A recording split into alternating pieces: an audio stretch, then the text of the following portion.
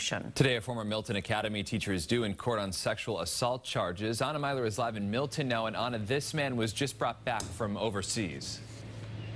Chris, that former teacher was captured in Thailand. Federal authorities have brought him back to face charges, and he's now being held right here at the Milton Police Department until his court appearance later this afternoon. 72-year-old Reynold Buono is accused of sexually abusing a Milton Academy student. Officials say these accusations involve one student and date back many years ago.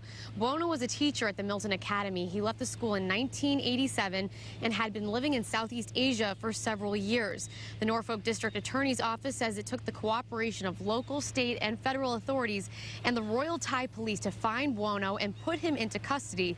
The district attorney says they are relieved he's been brought back to face charges. He's expected to be arraigned at Norfolk Superior Court at 2 o'clock this afternoon, and we're expecting to learn many more details then. Reporting live in Milton, Anna Meiler, WBZ This Morning.